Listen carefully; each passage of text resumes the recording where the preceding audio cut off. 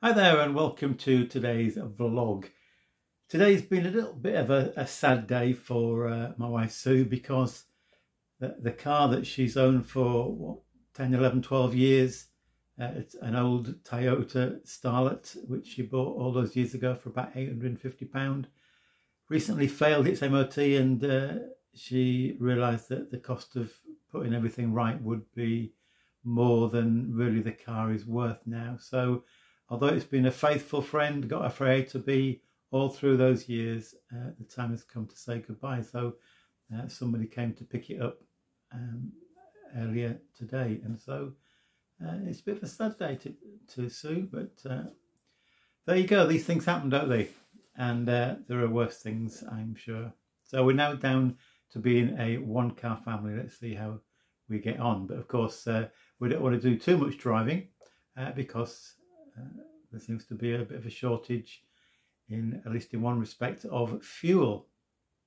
A Facebook friend of mine put on a posting on today saying he's absolutely livid that he can't find a petrol station near him. He lives up in the Southport area. He can't find any petrol station with petrol for him to fill his car up, so he's livid.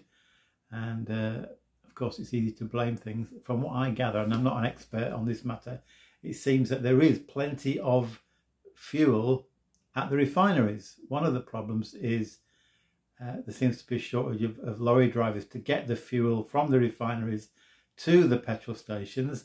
And of course, typical we British, as soon as anybody says there's a bit of a shortage of something, everybody, well, lots of people go out and panic buy. So there's been queues at petrol stations, and it's been a bit chaotic. It does really frustrate me, I must admit, when people go out and panic buy. I remember the issue with toilet rolls some time ago, and there were other issues. Well, let's face it, we can get by without most things, although I admit that fuel is important for many people. So what do we do about it? Well, I think we can try as individuals not to hoard things. In fact, I had a bit of an idea that the church could put out a message that churches have only a few seats left in church on a Sunday. So would that mean people would panic attend? Probably not, but it's a little bit of an idea that came into my mind.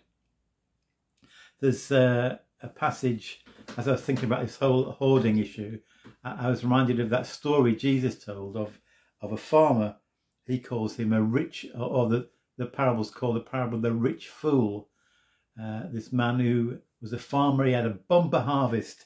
So he says to himself, I know, I'll tear down my barns and build bigger ones. Then I'll have room enough to store everything. Then I'll sit back and say to myself, my friend, you have enough stored away for years to come. Now take it easy. Eat, drink, and be merry. So he's a kind of hoarder in a slightly different sense. But the message that God has for him is this: you fool, you will die this very night.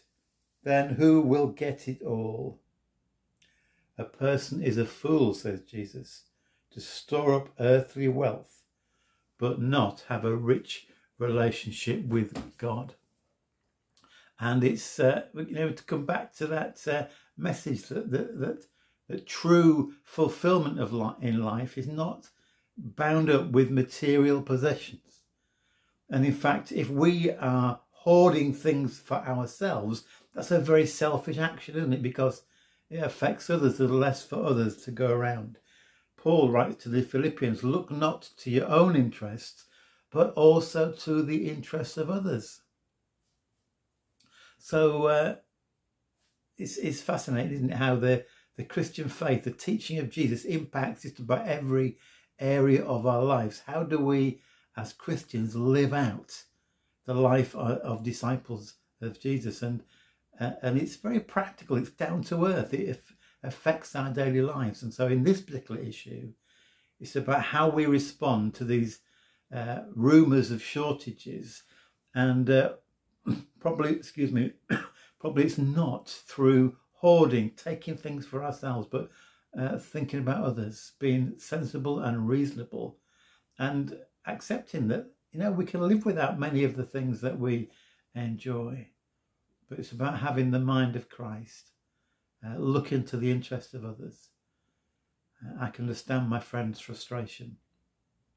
We're going on a bit of a journey in a few days' time, and fortunately my car is pretty full at the moment of petrol, so hopefully it'll get us from where we are to where we need to be. But just a few thoughts for our day and time, and let's just ponder what is the right response for us in these situations as followers of Jesus.